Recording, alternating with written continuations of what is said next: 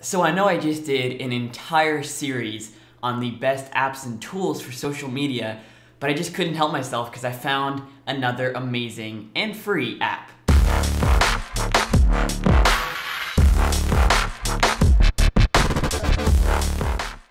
What is up, guys? This is Max Square, and in this video we're taking a look at yet another app that will help you produce amazing social media posts. Now this is specifically focusing on story posts, so any app that supports stories like Instagram, and basically it just manages the entire layout of the post, and it's got some really awesome templates, and it's free, so let's jump right into it. So this app is called Unfold, and as soon as you open it up, you'll see that you get a grid of all of your recent posts, and then you can just tap the plus button at the top to create a new story. So let's say I wanted to call this Max Square's post or something, I don't really know. Then you can just hit create, takes you into the edit mode, and then you can just add a post. And you'll see that I have a couple of different layout options. So I can just use the full screen image, which is pretty generic. That's basically what Instagram does by itself. But what's cool is that you can also add text if you wanted. And if I go back to that menu, you could also have multiple photos. You could just have text. You can even add a landscape photo and then a portrait photo. So there's tons of different options here.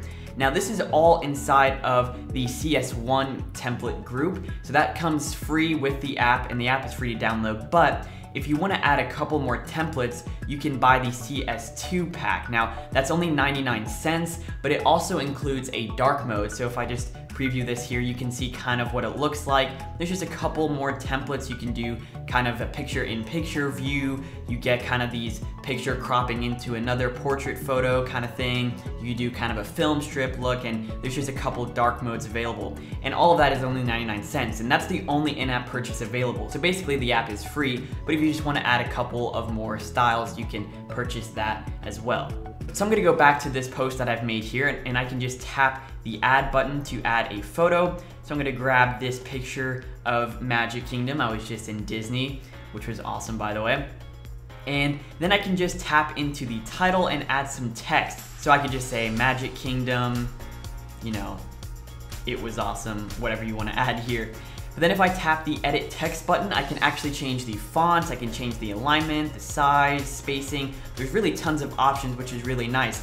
Now I'm pretty much set on the style that they give you by default, but what's cool is that they do have a variety of fonts, from kind of sans serif to script fonts, which can really match your brand. Now for Max Square stuff, I've been using a lot of scripts in the thumbnails, so that could definitely help me stay on brand if I was doing this for a Max Square post. But maybe I wanted to go for more of a sans serif, all caps. I could use Bebus, you know, and you can change it as needed. So that's really cool.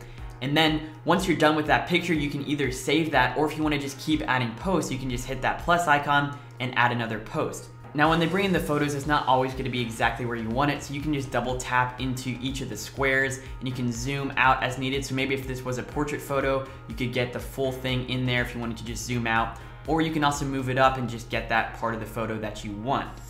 Now they don't give you a lot of control over repositioning the squares or anything like that, just because there's so many layouts. So once you pick the one that you want, you're kind of stuck with that. But again, there's so many different ones, so you'll probably find what you're looking for. Now if you tap the bottom right icon here, you can actually rearrange stories or delete them entirely. So if you just tap that arrow, you could reposition that post to be the first one. You could delete it if you wanted it, or you can change it to dark mode if you have that in-app purchase.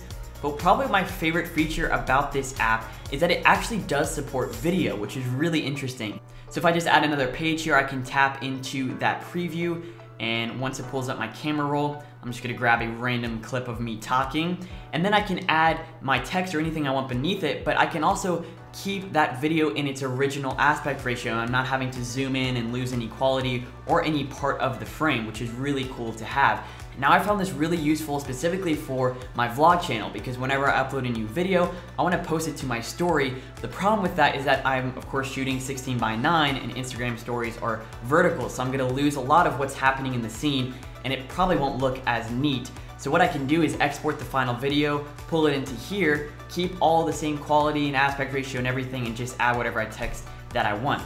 And right now this is cropping the footage a little bit, but again, I can just double tap into that and zoom out, and then I get the full width of the clip there. And then once you're done, you can just tap that save icon at the top right, and you can either save the specific page that you're on or the entire story. Now, the only downside about this is that if you're using video in a particular page, then it won't actually save the entire story. It'll just save the page with the video, and it'll just keep it for the entire length of that clip. So even if I were to save the entire story, it'll only give me a clip of that specific page with that clip that I imported. Now you can also preview what your story is gonna look like inside of the app, so you can even swipe between pages just like you would inside of Instagram or whatever app you're using, which is really cool to see how it's gonna come across. But that's pretty much it for this app. I think it's a really useful tool because you can brand your stories, especially if you have videos. Like I said, you're not gonna be losing quality, you can keep it the same aspect ratio, and you're not having to go into Premiere or After Effects and export an entirely separate sequence that is made specifically for stories or anything like that. Plus, this app is free apart from the in-app purchase, which you don't even have to have, so it's really worth playing around if you're someone who uses stories a lot. But anyway guys, that is it for this video. I hope you all enjoyed. If so, be sure to hit that like button and subscribe for more content just like this. Thank you so much for watching, and I will see you in the next one.